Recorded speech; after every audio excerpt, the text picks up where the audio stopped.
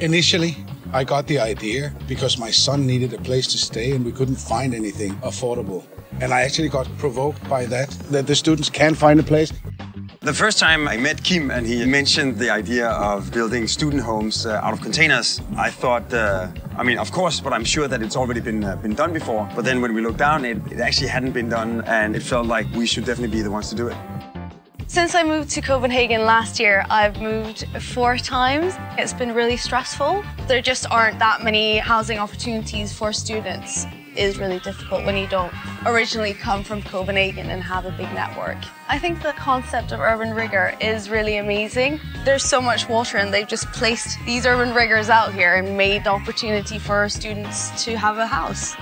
When you're on water and you look at the city, you see the city in a different perspective. And you see areas that are underutilized. Take a tour in the canal boats and you'll see the city from a different perspective. You actually see how many places it's possible to utilize the water areas. With the riggers, we had quite obvious resources. We have abundance of daylight and potential solar heat gain. If you live there, you can actually heat your home from the shining sun.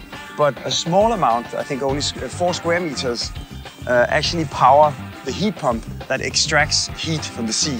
So in that sense, as the ultimate symbol of hedonistic sustainability, the students here can take long, warm showers without feeling guilty.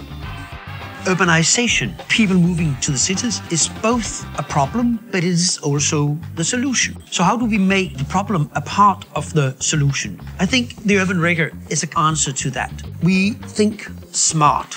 And by thinking smart, I mean thinking sustainable.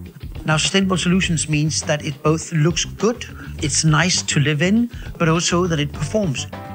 I would definitely consider living at Urban Rigger if they were to build more. It balances the whole privacy and the social aspect of living in a dorm. It also is relatively affordable, which is a big plus when you're a student. We started with this rigger, and I think it feels like an idea that could be incredibly fun to take much further, to keep exploring how maybe at some point new technologies become available. We can even sort of upgrade the urban rigger for future students. We hope to inspire the next generation of students. So I think my wish in general is just to, get them out there and get some roof over their heads. At the end of the day, they are our future.